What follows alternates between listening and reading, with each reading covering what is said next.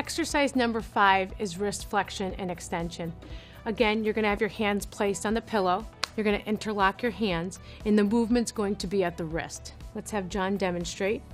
Yep, so you're going to bring the wrist side to side. Let's get a minute on the clock and let's get started. The most important thing that I would like you to try to do when you're completing this exercise is really try to keep your fingers relaxed. The more relaxed your fingers are, the easier and the more range of motion that you'll get at the wrist. So the movement is really happening just here. John is doing a great job. We're moving the wrist back and forth, staying in a pain-free range. If you are feeling pain, and it's not a pulling, stretching pain, then you really do want to back off. But if you're feeling a stretching pain, hold it for a little bit. Hold that wrist into that position. The position of your wrist is important when completing any kind of functional activity. So we really want to make sure that we take our time and we look at the quality of our movements in the stretch when completing this exercise. We have 10 seconds left, and we're going to keep going. And then we'll take our 15-second rest break. How you feeling, John? Good. Good. Hopefully you guys are feeling good at home. You can take a rest. John's looking great.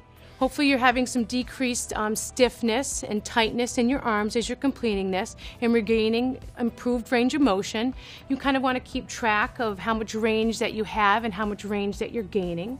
We're going to start our next set. We have a minute on the clock.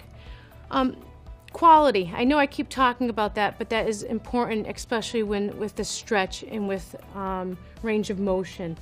And you want to make sure that you're going at your own pace, you're feeling good, looking at your posture, staying up nice and tall.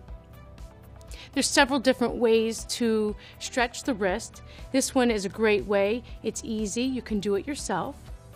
It's nice to be able to complete exercises at home. You are really using your unaffected arm to help move you through that range of motion and feeling good. So we're going to have 2 exercises to complete after this. We're almost there. Range of motion will be done. We have a few extra series in here that we want to keep going with to kind of show you how to bring your arm into function. We have 2 seconds left, and we're